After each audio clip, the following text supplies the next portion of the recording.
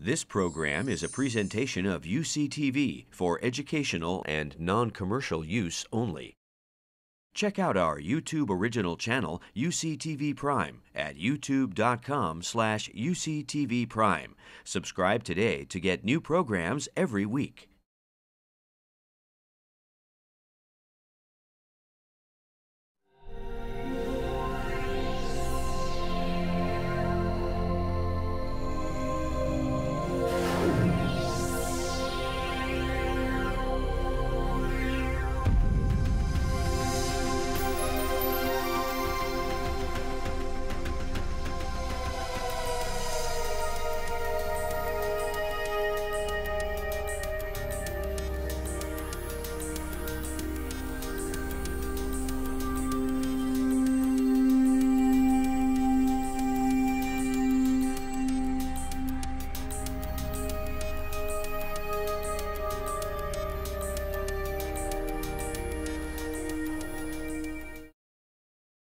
The emphasis today will be, in this hour, will be on the measurement and how you can infer from the measurements what the CO2 composition of your solution is.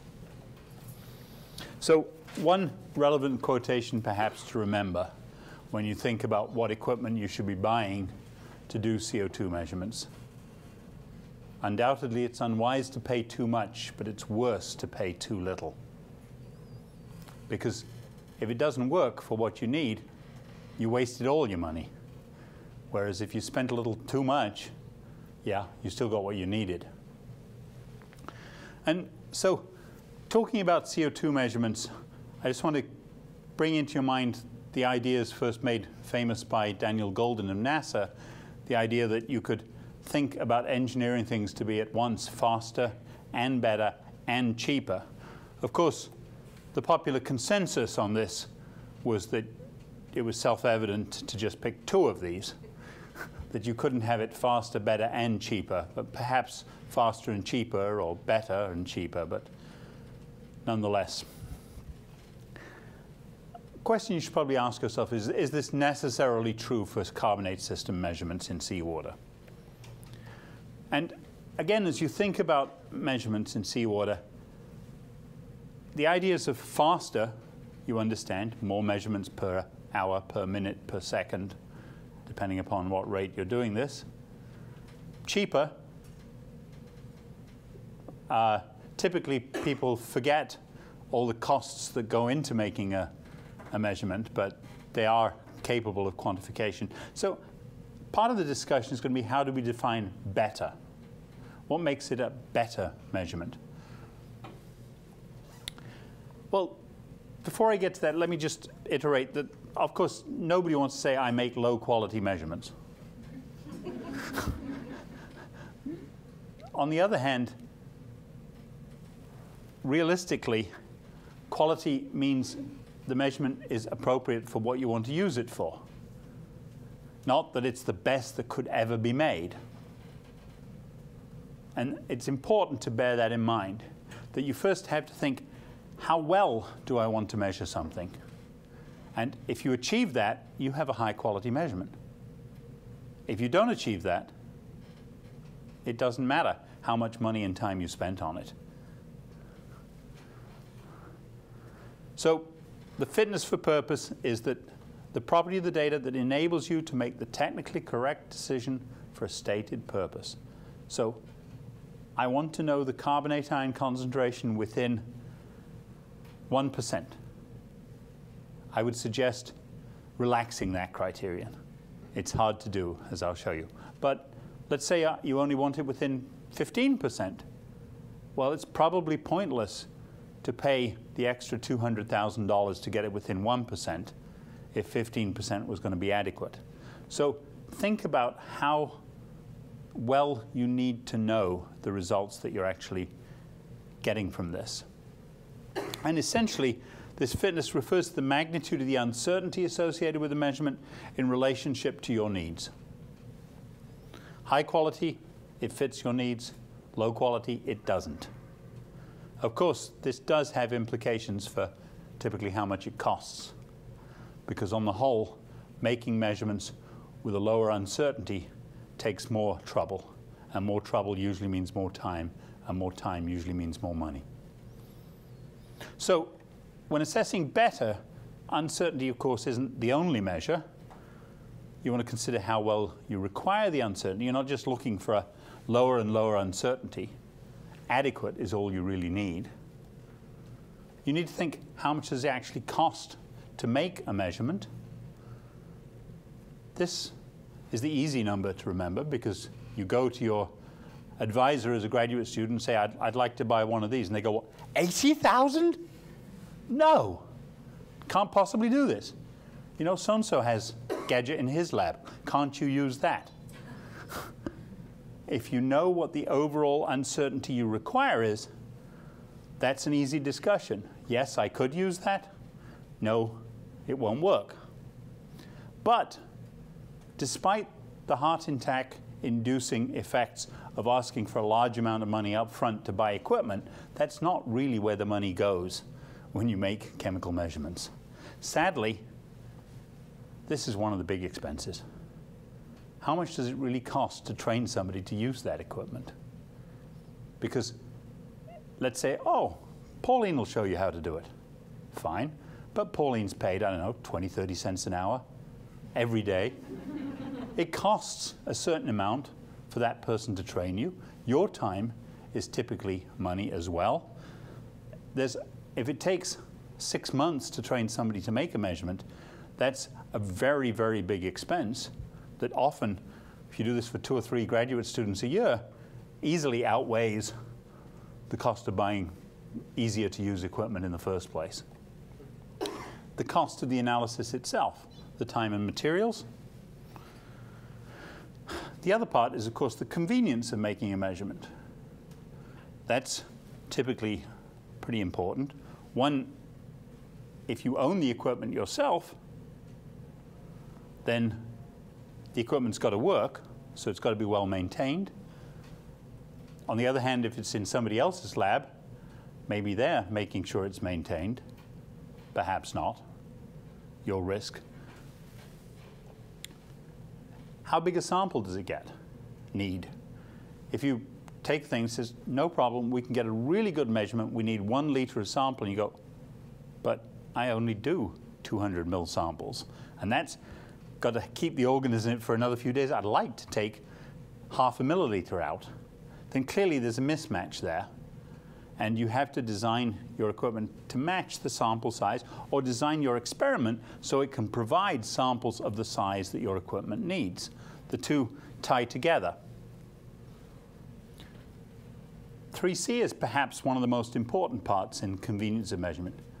If you want highly accurate alkalinity and total carbon measurements, you can send bottles to my lab to get analyzed. On a good day, you might get a result within 2 weeks. On a bad day, that could be an awful lot longer.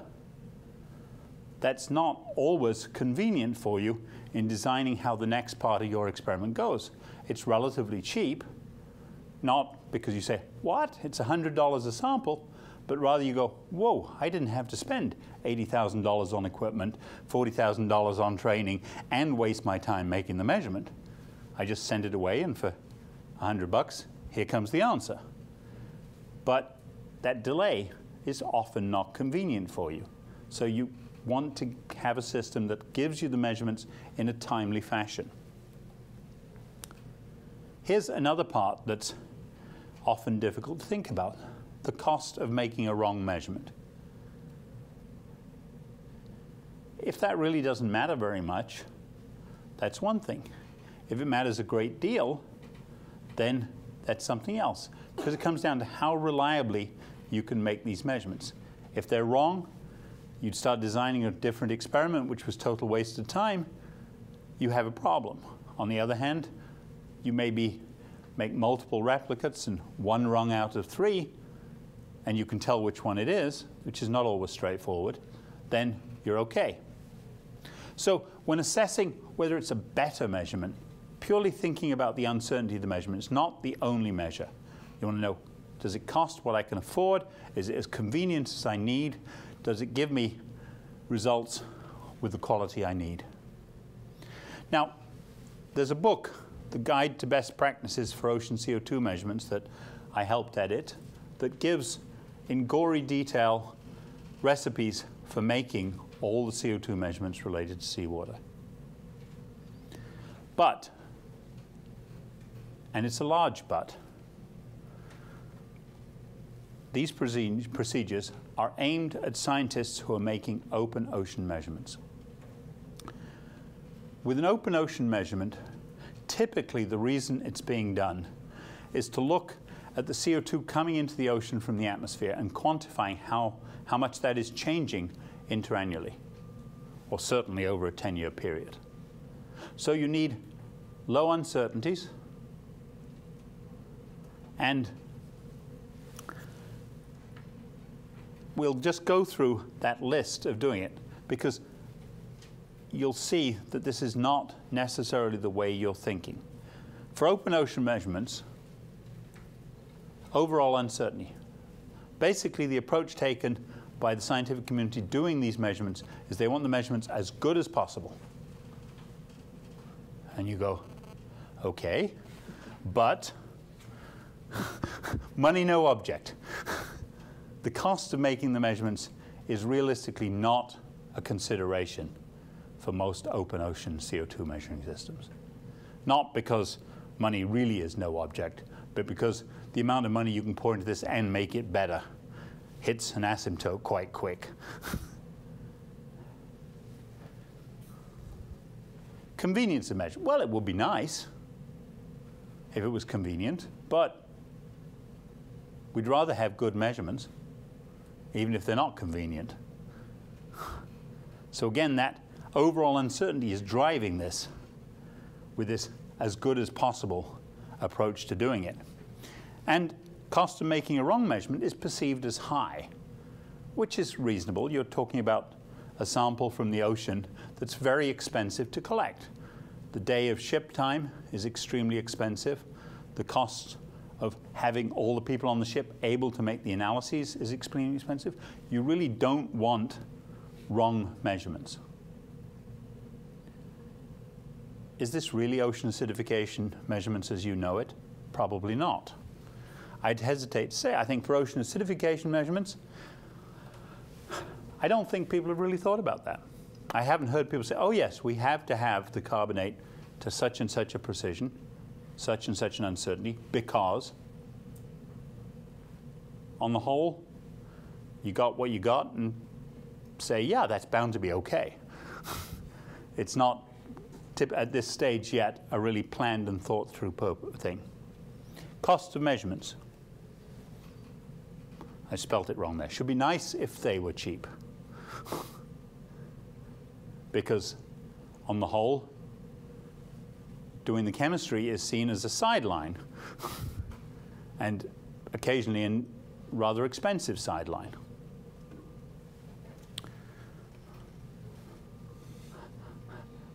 Please, let's have these be convenient measurements.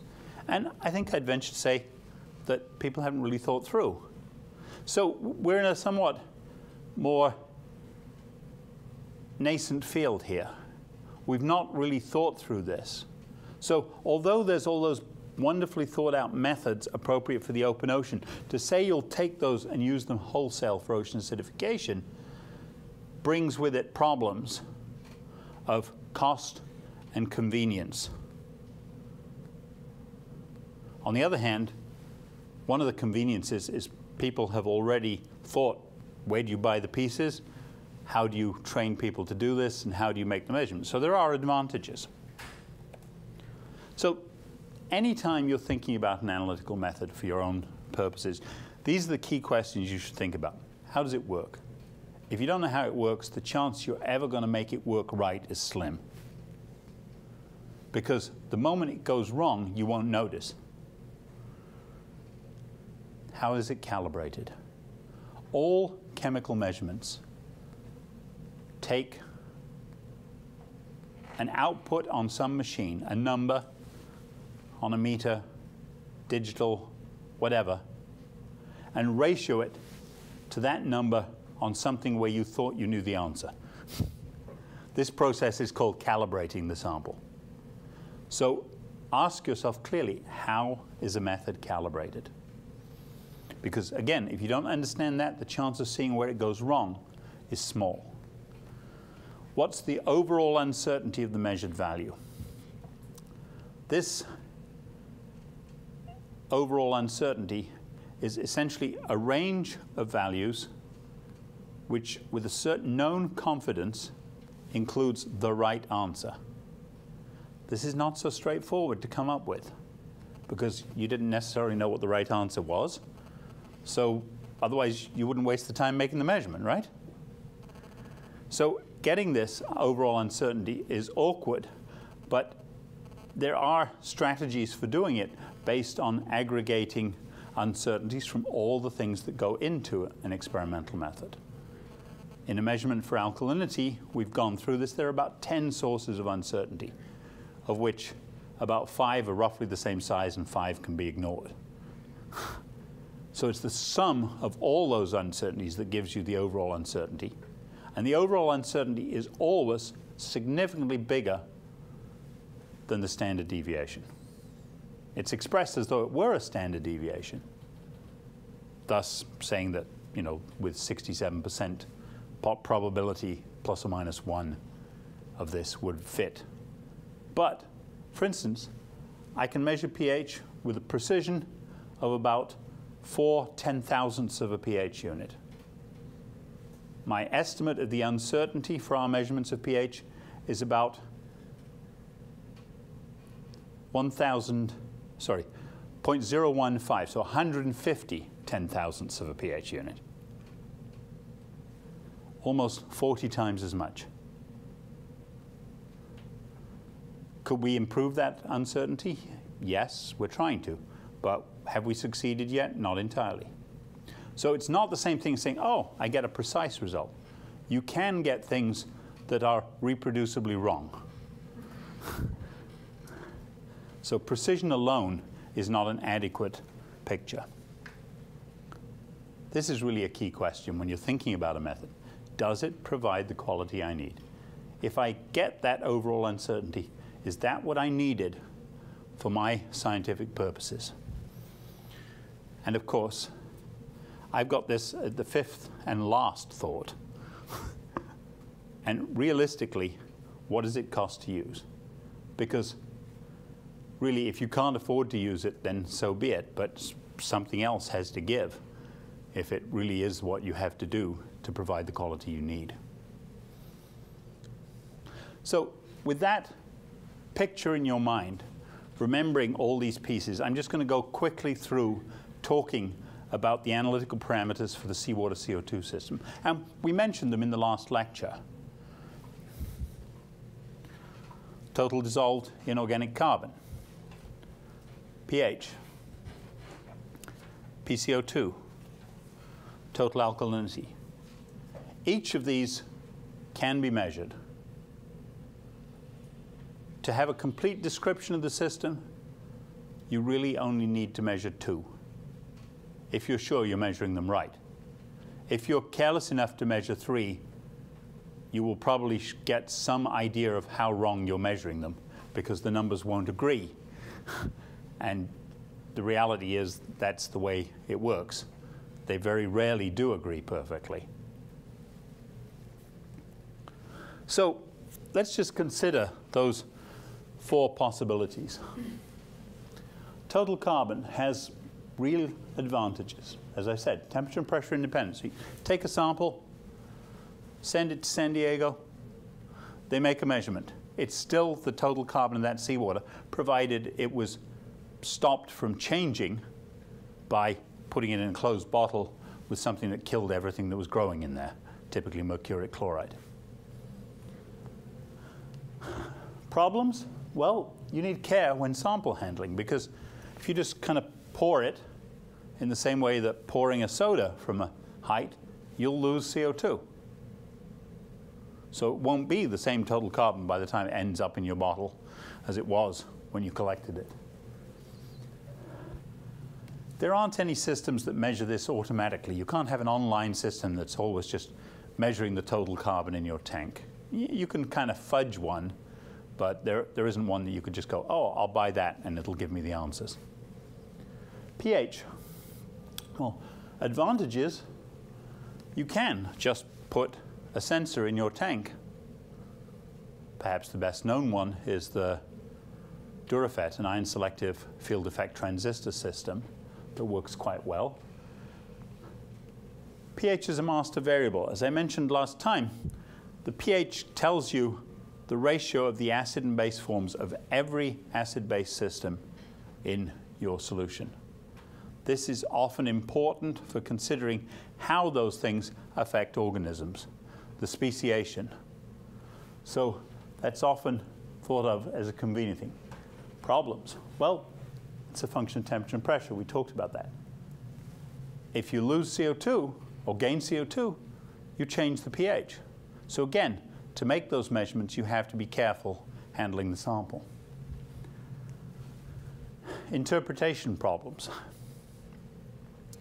The problem with pH is you have to calibrate it. The problem with calibrating it is there are probably 4 different ways of calibrating it. Unless you know how you did it, interpreting what you did is next to impossible. So this is often the difficulty. Somebody says the pH was 7.7, and you go, huh?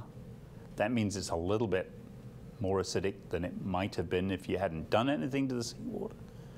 But that kind of depends, because if it was really quite warm seawater, it could have been 7.7 anyway without your doing anything to it. But if it was cold, that is kind of acidic. And then you go, well, is that 7.7 on a total hydrogen ion concentration scale? The one I recommend, seal of approval. Or on one of the other scales, which are different to varying degrees. If you don't say, nobody knows. So that's kind of the difficulty with interpretation.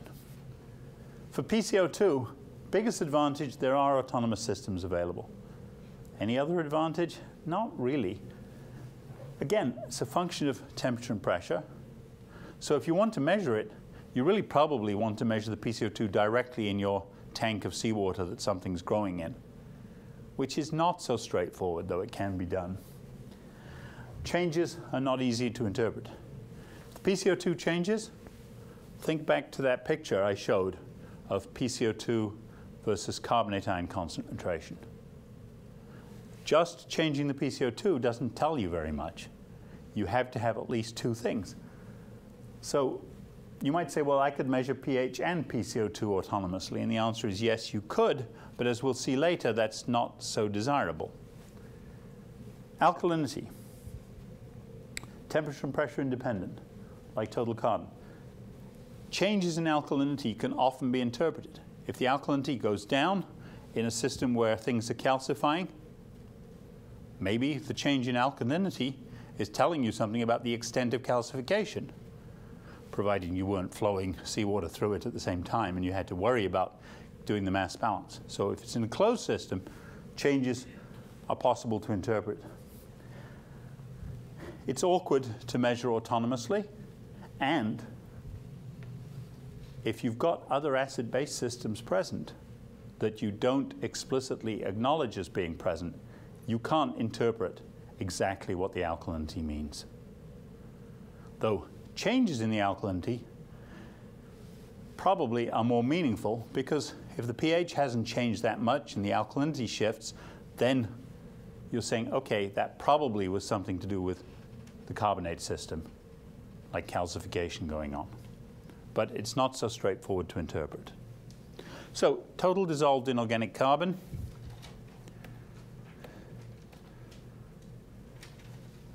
This is really the way it's normally done. You take a sample of seawater and you acidify it. Add hydrochloric acid, or phosphoric acid, or sulfuric. Add a strong acid. What that does is it converts all the carbonate and bicarbonate to this form, unionized CO2. In a strong acid solution, these concentrations are still there, but they're very low. You can then extract the CO2 and measure it. The way people extract the CO2 and measure it depends upon the apparatus.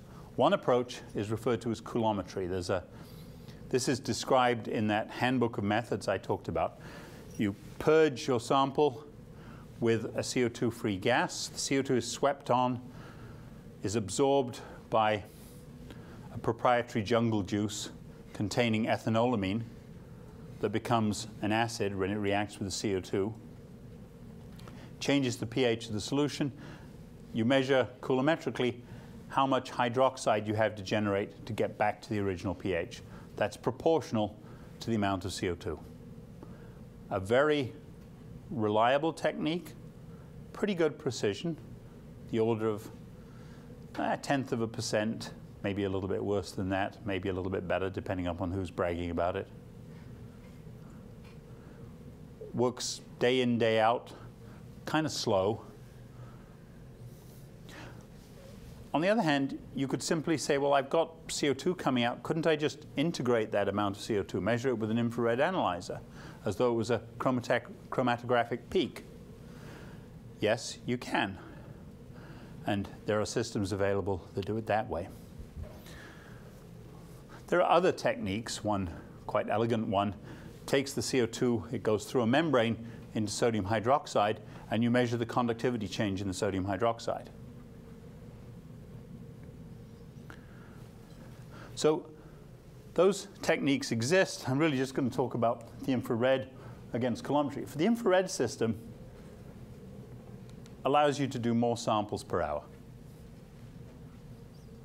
With the coulometry system in my lab, for about 12 hours of work, we can run about 35 samples. With the infrared system, you could probably run with 12 hours, 50 samples, 60 samples. There's less chemical waste to dispose of. Warm-up time. This is the bane of the coulometric method. Of that 12 hours, it's actually only making measurements for about 9 of them. For 3 hours, it's, being coddled and saying, go on, wake up, time to work. Run it. Is it stable? No, not yet. Maybe this valve is not properly tight. Maybe that tubing's not on properly. People messing around for a couple hours to 3 hours to get it going. Then it works really well. The infrared system tends to start up somewhat quicker than that, still susceptible to problems. It can use smaller samples. This is good and bad. Typical size for coulometry is about 25 to 30 milliliter sample. Typical size for infrared is 2 to 5 milliliters. Loosely, the precision is proportional to the sample size. That is, you get better precision with a larger sample size. It's easier to measure out 25 mils within 0.1% than it is to measure out 1 mil within 0.1%. So those are the advantages. So coulometry is more reproducible. The calibration is more stable. That is, we have essentially the same calibration for our system when it's working day after day after day, which is a good check on whether it's working or not. If it doesn't look like it's giving you the same calibration number, you go, well, what's wrong? And spend another hour fiddling with it. It's been well tested. The coulometry system's owned by probably about 50 different labs, maybe more, 60. And there's a lot of experience. In contrast, the infrared is less reproducible. The calibration is not so stable. That's not so big a problem. It just means you have to calibrate more frequently. We haven't really compared the results on, let's say, 10 different instruments from 10 different labs to see if they give you 10 plausibly different versions of the same number. We're planning an experiment next year where we'll send multiple labs the same sample to do that.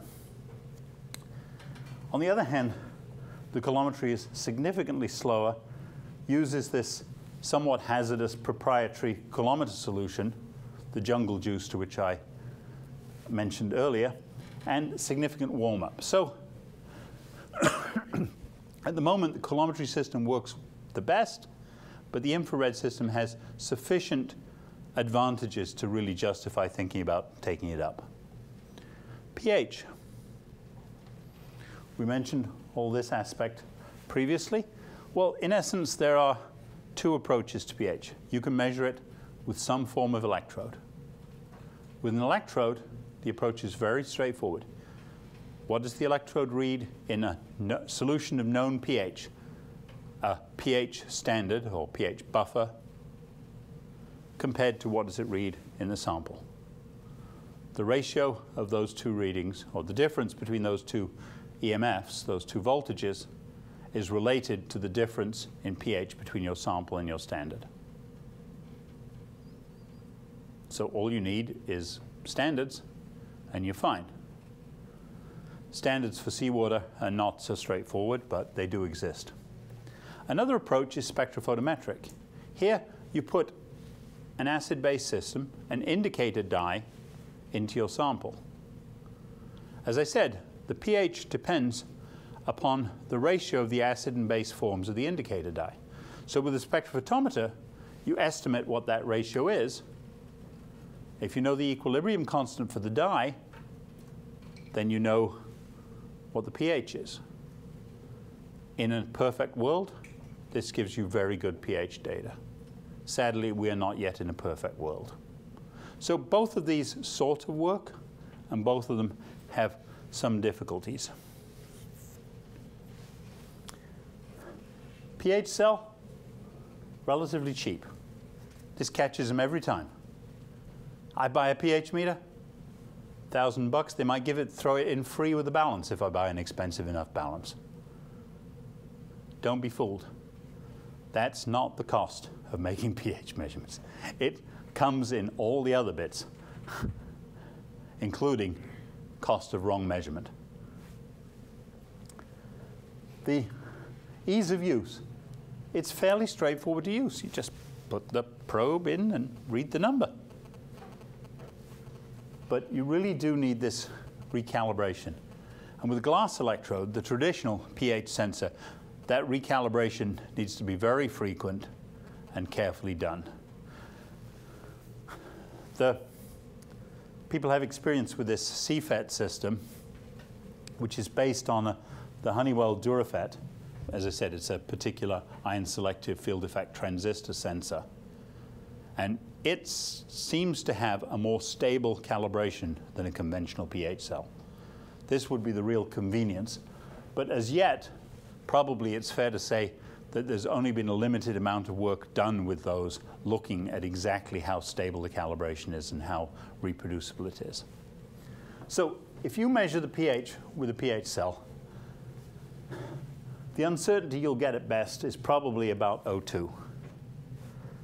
And you've got a problem because there's only a limited availability of suitable calibration buffers for checking this. My lab, we make up a tris buffer in a synthetic seawater, and I have one person working on this almost full time. And almost full time means purifying all the chemicals, making up 40 liters of buffer, calibrating it, and then starting again for the next batch. And that's gradually growing as people want more and more of these buffers, and we'll see whether or not we can keep going at a useful rate on that. In contrast, our seawater calibration buffers, we make about 600 liters at a time, so it goes further. The spectrophotometer, it's a different price. Again, you need temperature control, so that's built into that price when I have it. You can automate it. We have a system that's been partially automated. It can get a better precision, but the problem is this. You're assuming that you have a pure indicator dye. Unfortunately, there have been a couple of papers in the last few years pointing out that commercially available indicator dyes are not pure. Thus, chances are you do not have a pure indicator dye. Thus, you will not get a perfect pH measurement. If you have a pure indicator dye, then the uncertainty is less than 0.01. If you don't, it's probably the same as with the electrodes, about 0.02. The thing to think about there is how much does that matter?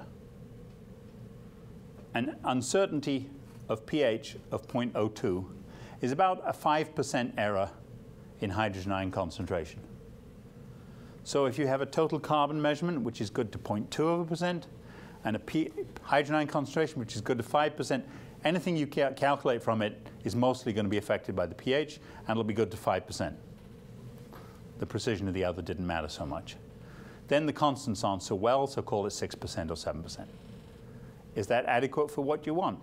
That comes back to the question. How well do you need the results? PCO2. You're measuring a particular species concentration. And we've talked here about how this is essentially usually in pressure units. Well, the approach that's taken is usually a gas phase equilibration. That is, we're going to equilibrate a gas phase with your water sample. Then we measure the concentration of CO2 in the gas phase, typically using a non-dispersive infrared analyzer. We're determining this number. We can measure the pressure. We get PCO2. Sometimes people measure how much CO2 there was in the gas phase with gas chromatography. There are benefits to that and awkwardnesses. Probably the infrared is the most commonly used approach. Now, you don't have to have a gas phase equilibration. You can actually put a membrane separating your solution from either a gas or a solution. In that case, if it's a gas, just have an infrared analyzer there. There's a company sells a device like this that looks potentially useful for ocean acidification purposes, apart from the price. It's about $25,000. Others say, okay, if we've got a liquid on the other side, when the CO2 comes through, it'll change the pH in that liquid. So if I have a pH meter in there, either an indicator dye or a pH sensor, I can measure that change in pH. I can say that's due to the PCO2. This is the basis of the CO2 electrodes used in the medical and a bunch of physiological work. It works reasonably well. Again, you've got the problem. If you can't measure pH that well, you can't measure PCO2 that well with this approach. So, comparison techniques. The infrared analyzer systems fall in this kind of price range.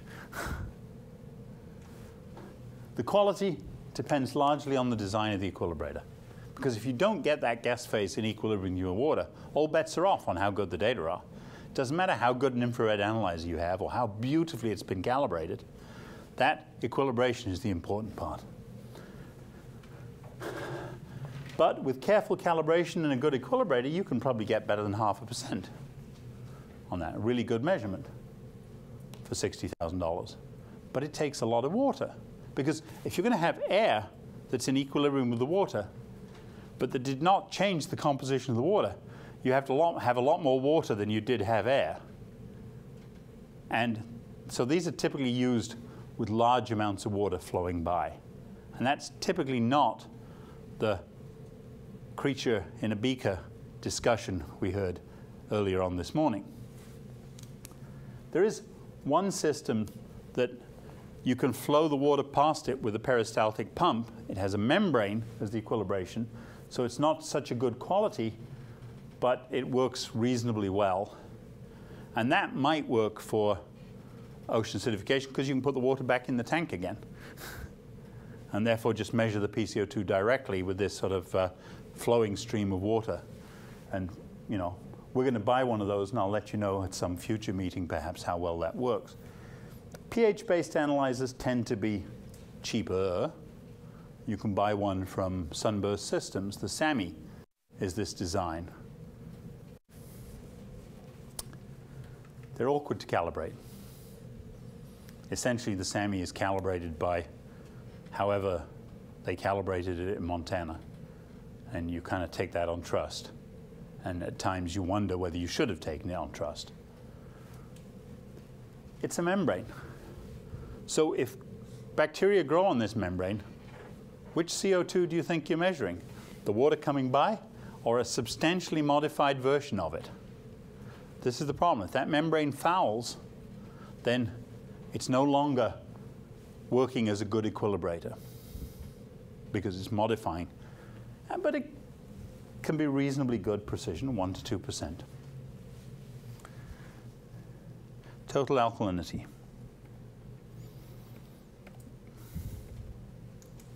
Essentially, the only way to measure alkalinity is to titrate it with acid, to ask how much acid it takes to titrate the bicarbonate and carbonate and borate and hydroxide to their zero level of protons, that is the CO2, boric acid, and water.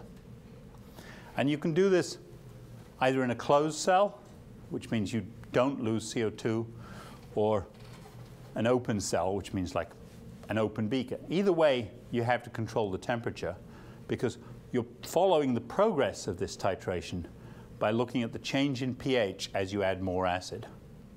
And it's a somewhat cumbersome calculation to infer the alkalinity from that change in pH, but relatively straightforward. There are two variants. If you add the acid in just one lump, it can work. And you can also, with pH, either with a glass electrode or with a spectrophotometer. Glass electrode works quite well most of the time, and the rest of the time it doesn't. And the tricky part is knowing which was which. And that's probably the bane of alkalinity titrations in my own laboratory, is when we have a problem, 9 times out of 10, the electrode caused that problem. How did we know we had a problem? Because we put in a sample of known alkalinity and we didn't measure the right number. How often do we do that? Once every 10. So we could have thrown away some result. If it just suddenly happened, you don't know when that problem necessarily started. We're trying to get around that by using an indicator dye to look at the pH changes. But remember previous story, indicator dyes bought commercially have impurities in them. So I have a student now who has satisfactorily shown to me that yes, the indicator dye has impurities in it. We've done the chromatography to show that. Next, as yet not yet done, yes, we can purify it and then move on. So again, we'll let you know on that. So the estimated uncertainties for these measurements. So I'm just going to give you numbers here that are based, because we have the most experience of this, on measuring surface seawater. These numbers will change for measuring samples with high CO2 levels. I don't have that information with me today. Probably need to think about it more for a future publication. So in my lab,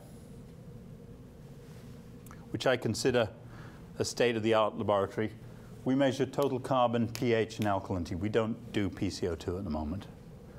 We have done a little in the past, but the accuracy, the uncertainty for total carbon is around 1, alkalinity about the same. For pH, our uncertainty is about 0.01. This number, it's hard to say, because that might be the uncertainty if everything else gets fixed. As yet, it's not all got fixed. But these are really high quality measurements. Remember, money no object, bad data matter. More typically at sea, things are about a factor of 2 worse.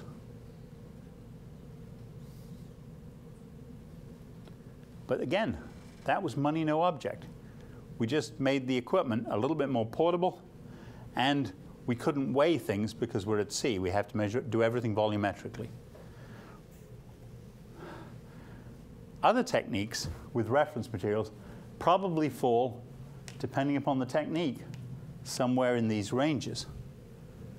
Somewhere between 4, the uncertainty is between 4 and 10 times as large as the best you could get. With the exception of pH, which is probably only about twice as bad. That assumes that you're using reference materials to make sure that your calibrations are working okay. If you don't, you haven't a clue how good the data are. You really don't. And if you don't know what the uncertainty is, you certainly don't know whether it's adequate for your scientific needs. So thinking about how you use reference materials to get the uncertainty is a key part of making these measurements. So overall, there are reference materials available for all of these. For PCO2, it's just gas phase reference materials. The costs kind of vary. The cheap and cheerful ones, alkalinity and pH, at less than 20,000 each. The others, total carbon, about 60,000 probably. You can get a little cheaper than that probably, maybe 45 to 50, it depends. There's a lot of add-ons, you know, you say, oh, I can buy the instrument, it's only $40,000. And you go, well, yes, but it's not going to work if you don't also buy the computer and the thermostat bath, and sooner or later another $10,000 gone. Sample sizes that are typical for these kind of qualities of uncertainties are quite large, and some of them three of them you had to protect the samples from gas exchange. This was the benefit of alkalinity. CO2 going in or out didn't change the alkalinity. Don't have to worry about it. Just pour it into another container. The alkalinity stays the same. It's a real convenience, but sadly there are interpretation difficulties. Alkalinity, the most likely way to mess up is not have good hydrochloric acid to titrate it, and our lab actually sells reference materials for total carbon and alkalinity. We sell calibration acid. We sell a pH reference material. So if we were only doing it well, we would be selling at a profit. Sadly, it's not at a profit. We sell it about at cost. So people get paid, but they don't feel rich. So this is my comments relevant to ocean acidification for these various methods at the moment. Infrared-based total carbon. It's quicker, therefore cheaper. Smaller sample size. Those are both good. It's a somewhat lower reproducibility. That may not matter too much for ocean acidification. At the moment, the real problem is not enough labs have compared how well they do this to say, and here is the method you should use. So you kind of have to go and watch somebody use it, and it's kind of like learning to bake by watching somebody and then walking away and trying it in your own kitchen. It can work, but it doesn't always. For pH, the ion-selective FETs seem very promising. Colorimetry can be very stable, but FETs still needs work on calibration. Colorimetry still needs availability of pure dye. And until that's dealt with, there's a calibration uncertainty. PCO2, people always talk as though this is more relevant to ocean acidification, because the picture in your mind is that opening picture I showed, the changing CO2 in the atmosphere, which is therefore modifying the ocean composition as CO2 dissolves in the ocean. But really, of course, your organism doesn't go, oh, 420 microatmospheres, can't stand it. They're not working that way. They're really perhaps know the concentration of CO2, unionized CO2 in the water, or the concentration of carbonate, or whatever. So I think it's a little bit sort of a rhetorical discussion as to whether that's more relevant to ocean acidification. It's expensive, and you need to worry about the equilibration. It can be done. There are instruments that would work. Alkalinity, at the moment, we measure 100 ml samples. In principle, you can make measurements on smaller samples. We've done it.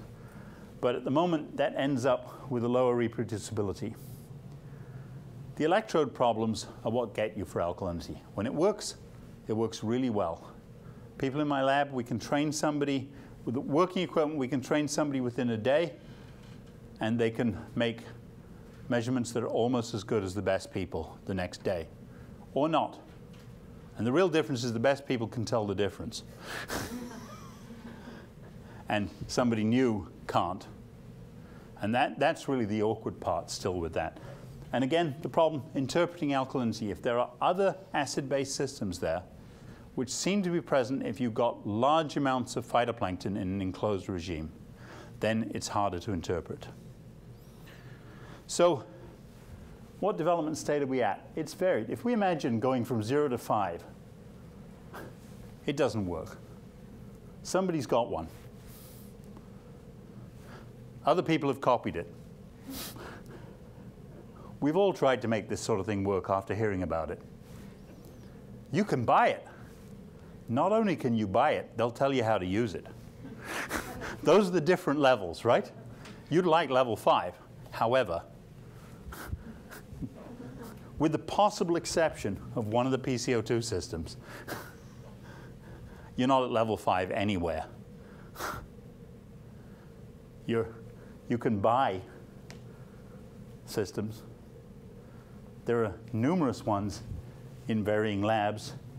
In some cases, they're just things. These are sort of, whether you're doing discrete sampling, continuous. This is for an oceanographic talk, so I was thinking about an observing system with those numbers. So the bad news is you can't just buy it on the whole and use it. My own recommendations, I'd probably go with an infrared-based analyzer for total carbon, and then I'd measure pH, either with this or this. There's advantages and problems to both. Alkalinity with an open cell titration. If you've got all three of those, you probably can characterize your seawater really well.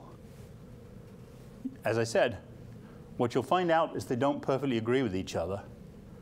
There are some measurements I've seen where people think they are, the PCO2 you calculate from alkalinity and total carbon could be 30% different from the PCO2 you calculate from total carbon and pH. That to me suggests that something's wrong. My own experience with high quality measurements is you can make that work within about 5%. But perfect, never. PCO2, as I said, there is one membrane-based infrared system from a company called Contras that probably would work sensibly on an ocean acidification system. So we can use any two of these, remember? 2 degrees of freedom to describe the CO2. Mathematically, all choices should be equivalent. That's not true. They're all experimental quantities. They all have uncertainties. The uncertainties propagate through the equations in different ways. Everything else is also a measured quantity. The boron to seawater salinity ratio, the pK1, the pK2. So those have uncertainty. So if you really think that the carbonate ion concentration is what matters to you, you don't know it that well because all these things also contribute to how well you don't know it. That doesn't quite make sense, but. So let's look at the differing possibilities. Differing pairs out of the 4, 6 possibilities. So we're going to look at the relative uncertainty in the dissolved CO2 compared to the total dissolved CO2, to the dissolved. So this can be expressed as a percentage, or the carbonate ion. So with the best possible methods, we can estimate PCO2 to within 2.6% and carbonate to within about 3.6% for pH and alkalinity. With kind of average methods, it gets worse. And this goes through for each one. For alkalinity and total carbon, which had real conveniences for measurement, the implied unionized CO2 can get quite large, but the carbonate ion always stays quite reasonable. Worst one is this pH and PCO2. Remember I said they could both be measured continuously. Wouldn't that be nice? Well, it would, but if carbonate ion is what you really wanted, that measurement blows up in terms of its uncertainty. And the reason is the picture we saw at the end of the first talk. Changes in carbonate ion and pH and PCO2 are all almost parallel lines. So the degree to which you're doing it is you're trying to infer how non-parallel they are. They're highly correlated with each other, so the errors increase. So there's a wide variety of uncertainties. And so if you're saying, I need to get the carbonate uncertainty, then you've got to pick where you are. And you've got to pick your technique, which pair of parameters, your cost, how easy it is to use, the whole picture. Of course, this has far too many significant figures, just so you can see one column from another. Computer programs exist to do all these calculations, and you should get hold of one and get comfortable with using it, because it's the easiest way for yourself to just propagate errors through and say, well, oh, I measured an alkalinity of 2350, but it's probably only plus or minus 15. Fine. So what would the answer be if it was 2335? What would it be if it was 2365? How big a difference is that? Damn, too much. Go back and remeasure alkalinity. Great. Move on. Sort of simple decision possibilities. Typically, as I said, is two parameters. The one that I use is this one. And as I said, as you go through this throughout, this really is the essence. Think, there might be a better way. Thank you.